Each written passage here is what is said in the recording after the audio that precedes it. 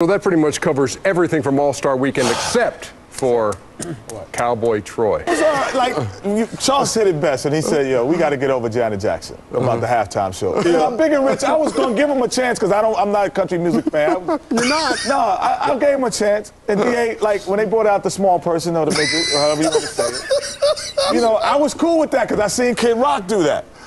But when you bring the black cowboy out who raps with the midget, I'm lost. You lose me. Kind of goes. I'm goes lost. to a whole different thing. I'm like, hey, wait, you lost me. Ernie, you made me mad too. You lost me. Because I told America got to get over the Janet Jackson thing because I had to suffer through Paul McCartney. So, why are you mad at me? Because you said I said Paul McCartney's an icon.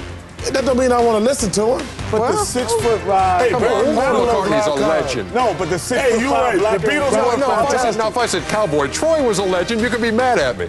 Cowboy, he's a legend down in Texas. Come on, man. Y'all lost me with that Big and Rich. Big and Rich at the All-Star game, man.